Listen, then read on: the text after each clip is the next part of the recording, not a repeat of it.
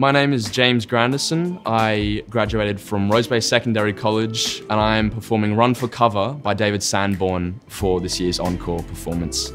I chose that because in the last year or two I got quite into slap bass, which is a pretty, funky, jazzy style of bass playing since I'm a bass guitarist. And I haven't done that too much in the last few years, so I thought it was a great challenge to try play that piece for my HSC, and I chose it only a few months before my elective. I changed it from another piece I did, so it was quite difficult to learn, 6.5 minutes of music in a few months, but I chose it because it's really my favorite style of music. My major influences come from classical, so classical, jazz, jazz fusion and funk. The piece I'm performing for Encore is with my actual band outside of school, so rehearsing Run for Cover, this piece was very easy because we already rehearsed at least once a week together. And so every time we had a rehearsal, we would run the song and we wouldn't stop running until we had it perfect. And we just kept doing that every rehearsal.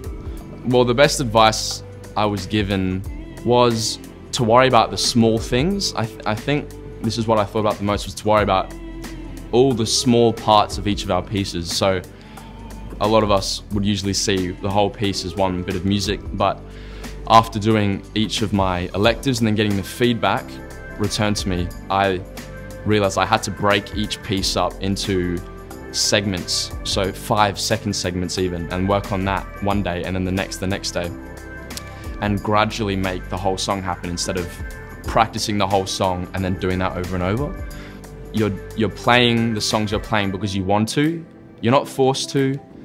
You chose the subject and you just really enjoy what you're playing. So it's important to remember that because nerves can really take hold, it's important to remember why you're doing it in the first place. You're not doing it to be judged, you're doing it because you love it. The teacher probably plays the most important role for a lot of people. My teacher was the one I would go to ask, should I make this change in the song? And if so, can I play it to you? Can I see what you think?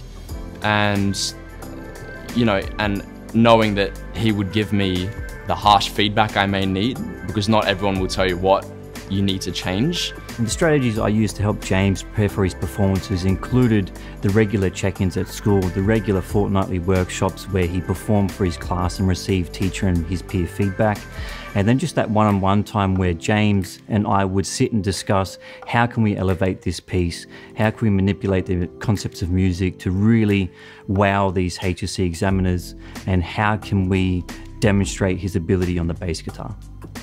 I believe James's performance was chosen for Encore through to his ability to really think and critically think about what a performance should be and how to present a bass guitar as a forefront instrument. So we think traditionally bass is at the back of the band, they're holding the groove and the rhythm, but when talking to James, it's how can we elevate that?